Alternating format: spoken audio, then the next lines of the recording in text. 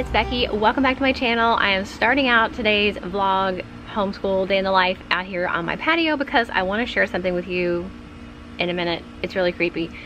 Before I share that with you, it's gonna let you know what I'm gonna be showing you guys today. I'm doing a fall themed homeschool day in the life.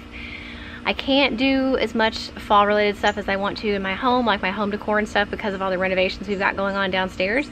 So I'm trying to still keep everything else as fun and normal as I can, and making things fun and appreciating the different seasons and stuff really does, I think, make homeschooling a lot more fun. So today I'm gonna be sharing with you guys the girls' Halloween costumes. They just came in, I think, last week. Really excited to show this to you guys. We're gonna be making crockpot applesauce, which I've never done before, but I think it'd be really fun. And then I'm gonna also be showing you a poetry unit that I'm gonna be doing with my 5th grader. It's a fall themed poetry unit. We've never done anything kind of poetry related with her, and I think it's gonna be really fun in itself, but the fact that it's fall themed, I think will make it even more fun. But I'm really excited to share the costumes with you guys. This year I got their costumes from HalloweenCostumes.com. I like getting Halloween costumes online whenever possible because, first of all, I just tend to like to shop online a lot more than just going into stores, but especially right now because it's annoying to have to go in and out of stores with masks and it's hot. And I also don't like, in general, going in Halloween stores.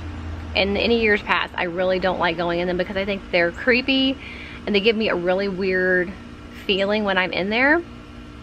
I don't know why. I don't know if it's like the creepy music that they play or all the scary costumes. I don't know what it is, but I like getting their Halloween costumes online, and HalloweenCostumes.com has the biggest collection of costumes I think I've ever seen. Whether you want something like you want to be an animal, you want to be a food, you want to be a historical character, you want something funny, you want a couple's costume, babies, toddlers, tweens, teens, and adults. They have costumes for everybody. So this year I got each girl 2 costumes because we have a couple events usually the week of Halloween, and I thought they might like to have more than one costume to wear, like one for one event, one for the other. So 2 costumes per kid, and my husband and I actually got a couple's costume too because one of the events that we go to, the adults can dress up too.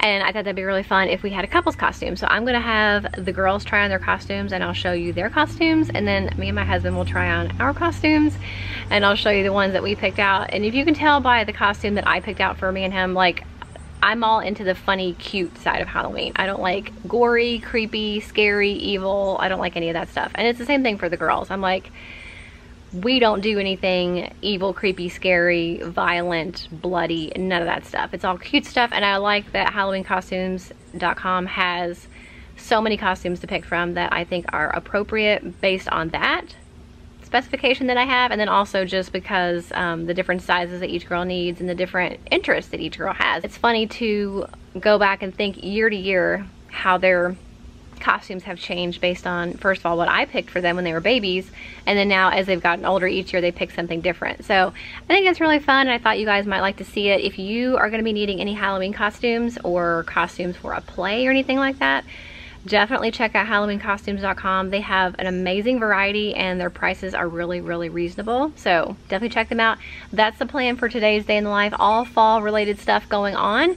But I want to share with you something creepy that happened when I came out this morning to eat breakfast. So if you hear chattering, there's like squirrels fighting in the tree. I don't know what's going on back there. Lots of noises. I came out here this morning because my youngest wanted to sleep with me last night. So when I woke up, she was still in my bed, so I had to be really quiet.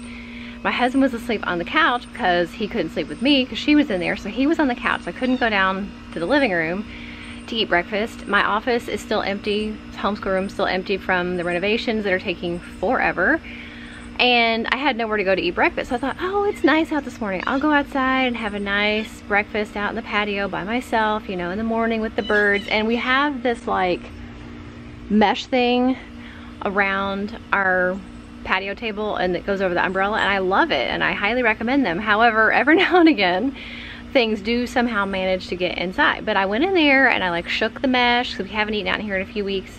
I puffed up the chair cushions and like make sure there's no spiders or anything, and I felt pretty good that I was like alone out here for breakfast. So I sat down with my bowl of cereal and I looked up. Is this little guy. He wanted to have breakfast with me apparently. So I don't know how he got in here because this thing goes all the way to the ground and it zips up. But somehow he managed to get in there, and I think praying mantises are amazing, but they are also disgusting and creepy. Watch, he's looking at you right now, like he's judging you right now. You're being judged.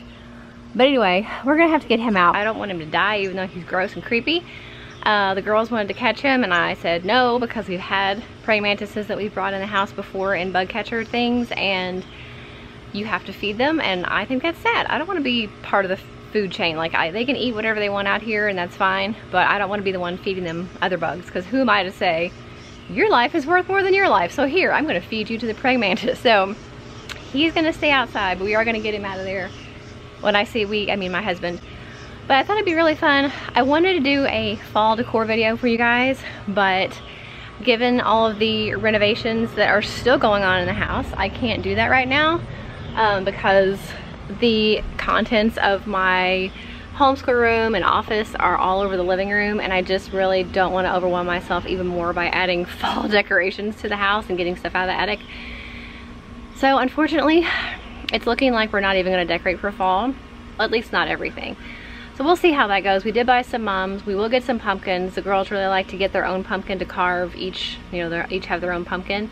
So we'll do stuff like that. But as far as like getting out a bunch of stuff, I'm not about to overwhelm myself by doing that. But since I can't do the fall decor video, I thought it'd be really fun to do a kind of homeschool day in the life fall style. Some things that we're doing for fall that are part of our homeschool. That is what I'm going to share with you guys today. I'm really super excited to show you all that stuff. I think it's going to be really fun, and it's the best I can do to keep things fun and entertaining and keep the girls like active and involved and having a good time, even though the world isn't really what I want it to be right now, and even though my house isn't really what I want it to be right now with all the renovations and the mess that's going on. I try my best to still make things fun and keep things as normal as possible. So that's what I'm going to be sharing with you guys today. If you want to see that after this very long intro, then stay tuned.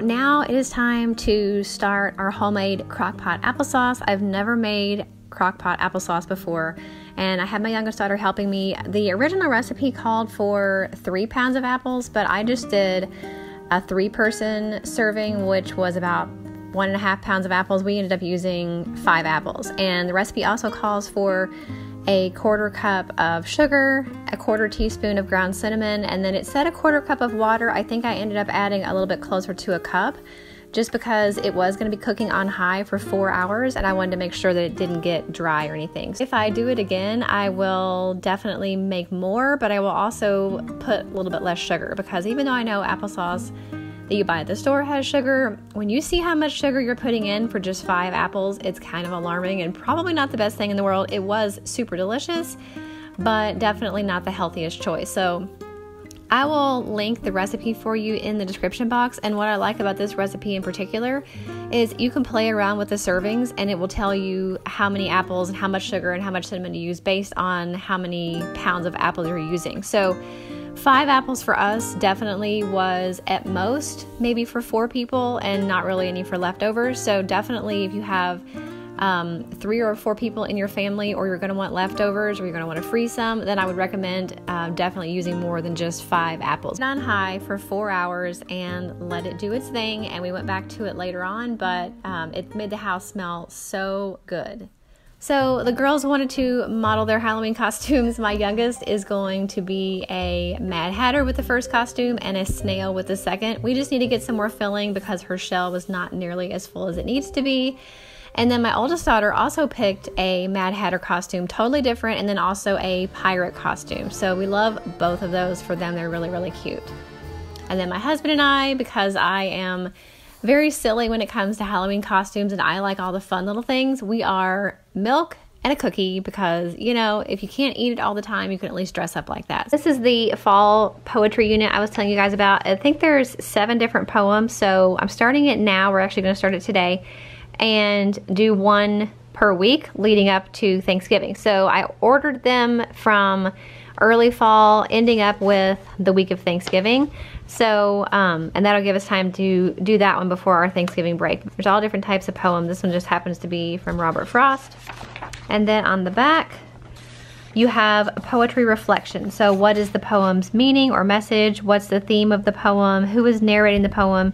how many lines are in the poem and how many stanzas, and how does the poem make you feel. So today we're reading a poem by Robert Frost, Nothing Gold Can Stay. So while I read it, you can color the picture, and then when you get done, you're gonna draw what the poem sounds like. Like when I'm reading it to you, what do you think of? Okay. Nature's first gold is green, her hardest hue to hold. Her early leaf's a flower, but only so for an hour. Then the leaf subsides to leaf, so Eden sank to grief. So dawn goes down today, nothing gold can stay.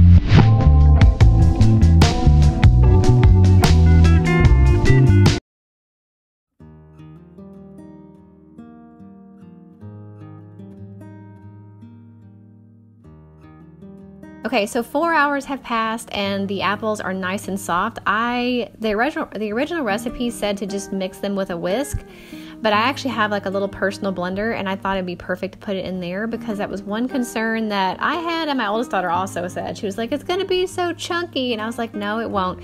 We'll put it in this little blender and mix it up, and it got so smooth, and you guys, it was so delicious when it was warm. I don't know that I've ever had warm applesauce. If I have, I've forgotten, but it was really, really good. And then we had a teeny bit left over for the next day, and it was just as good cold, but it made the house smell so good. It's a perfect thing to do in the fall.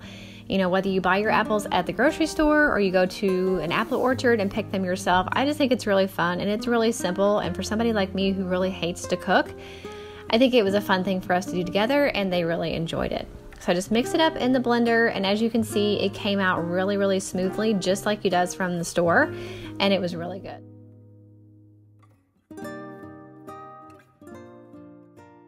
Hey guys, so I hope you enjoyed spending some time with us today and seeing what we're doing in our homeschool for fall, just to kind of make it fun and festive around here. I really enjoy that aspect of homeschooling. I enjoy lots of aspects of homeschooling, but I really enjoy holidays and seasons and adding that into our homeschool. I think it makes it a lot more fun, and I hope it encourages you guys to think of some things you can do if you want to do what we did, or if you want to do some other things just to get your kids and your home all ready and excited for fall. I think it's a really fun thing to do. Also, make sure if you are looking for Halloween costumes that you check out HalloweenCostumes.com. Tons of things on there. I know you guys will love them, and hopefully we'll all be able to get out and do some fun things for Halloween this year. I don't know yet how it's going to turn out, but I hope for all of us that by then we will be able to do some more things that we would normally do in a normal year. So I hope you enjoyed today's video. Make sure if you did, you give it a thumbs up. Don't forget to check out my homeschooling playlist. I have it linked for you in the description box. Every homeschooling video I've made is in that playlist. So there are tons of them about curriculum and my homeschool room tour, even though I will have a new one up for you eventually once we get this room finished. Homeschool reviews and other day in the life videos, so make sure you check it out. It is linked for you in the description box. If you like this one, please give it a thumbs up. Don't forget to subscribe before you head out, and I'll see you in the next one. Bye.